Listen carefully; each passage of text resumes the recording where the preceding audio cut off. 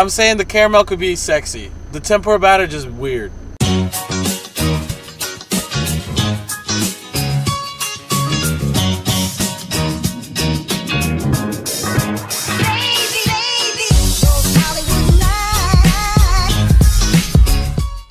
What is up, guys? So we're going out to eat now, but before we got there, I wanted to play a little game with Glenn. Glenn, have you ever played the game Would You Rather? No. Well, you're going to now. Alright, well, I've found some good questions for you, then we'll see how you do. Alright, Glenn, would you rather fight Conor McGregor or get hit by a smart car at 60 miles an hour?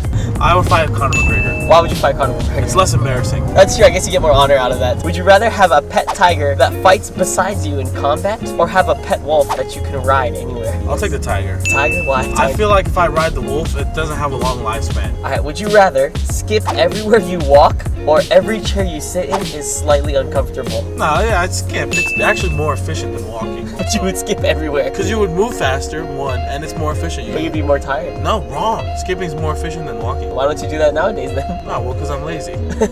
Would you rather be amazing at every single instrument, or speak every single language known to man? Like, amazingly good at the instrument? Like, world class? Yep. Yeah, I'd pick that. Why? Because music is also the same in every language. Science. Would you rather have a triple chin that can never go away? It's like, does it have any skills, or is it just no, just there? Just have a triple chin like that. Okay, It's like really bad. Or have a constant wedgie.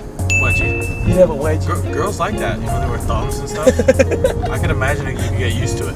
That's true, thongs are forced wedgies, huh? Yeah, I can't imagine myself getting used to looking at myself with a triple chin. Okay, would you rather have the ability to read minds, or be able to see 2 minutes into the future? The future thing. 2 minutes into the future? Yeah, the mind things might go wrong sometimes. Would you rather have your face used as a chair by fat people, or as your back used as a bridge by fat people? The bridge. What? What the fudge? Like, that's a terrible question.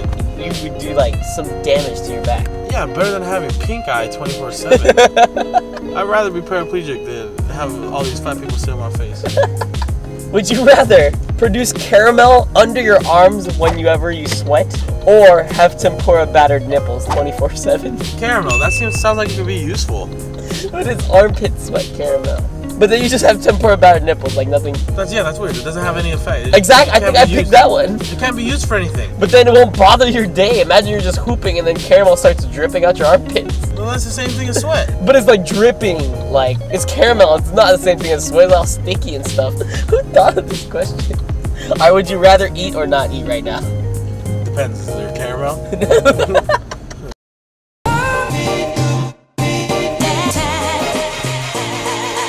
What is up, guys? We're back with another episode of Hypefoods, and today we are at Koreatown Pizza Company here in Koreatown. Glenn, have you ever heard of Korean pizza? No. I'd never heard of it, but I found this place. I was looking online, and it just popped up on my Instagram, actually. And I saw this really, really dope pizza, so I had to come and try it. So apparently here they put bulgogi and a lot of other extra good stuff on their pizza, so I'm really excited for that, Glenn. I love pizza. I love Korean barbecue. Should be a good combo. We will see what happens. Alright, let's just go inside and try this pizza already.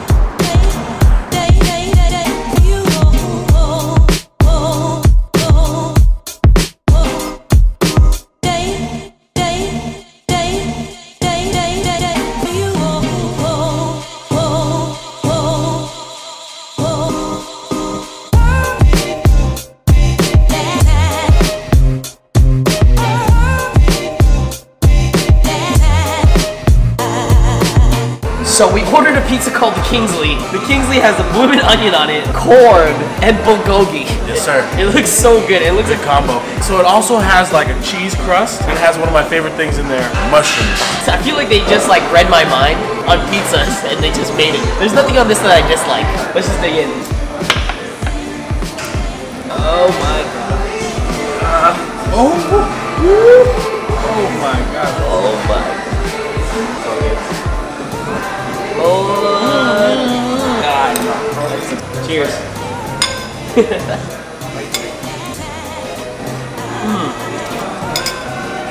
It's that perfect salty, sweet balance. Sometimes I'm afraid that like bulgogi is a little too sweet. This is like just perfect. Everything's cooked really well. The blooming onion is just lightly deep fried, so it has that really nice crisp. The crust, cooked perfectly. It's a little flaky on the outside, and then it has that really soft, doughy inside. I can't even talk. when it hit the table, like the smells, super good. And then the taste lives up to the hype for sure. Oh, is there potato? Oh, it's inside the crust. They put potato in the crust. It's like they give you an appetizer and a dish at the same time. Right. They put a whole bloomin' onion on top. Let me tell you this though. Nothing about this, when I close my eyes, resembles pizza. Really? Why? Close your eyes and take a bite of one. Yeah. It's good. Yeah? Because you get the dough, and it's like cheesy still. Yeah, I guess it's just like a really unique pizza. I think you mean it's just because the tomato's not running through it. Yeah, it's not like really tomato based. Every single thing here plays its role. This pizza's like the 01 Lakers. I think the only thing that I would think would make this better is if they use short rib. That's lavish right there. Alright guys, we're gonna keep digging into this pizza. We'll get right back to you, okay?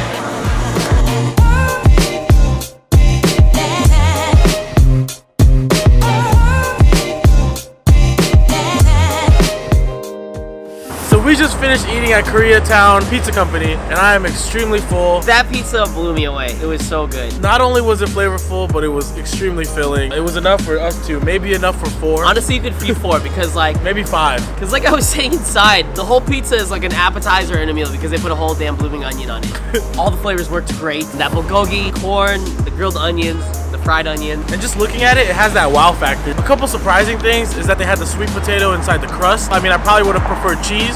I definitely want to come back. There's this calzone that I really want to try. Oh yeah. And they just have a lot of stuff on their menu that is really interesting, and I really want to come back and give it a shot. So thank you again guys for coming out and watching our videos. If you guys are in K-Town, please check out Koreatown Pizza Company. We'll put a link for the restaurant below. If you guys want to see some more of us, please subscribe. If you guys already do subscribe, hit that bell button down below. If you guys have any other places in Koreatown that you think we should try, please let us know. So give us a big thumbs up, and we'll see you guys next time on Hype Food.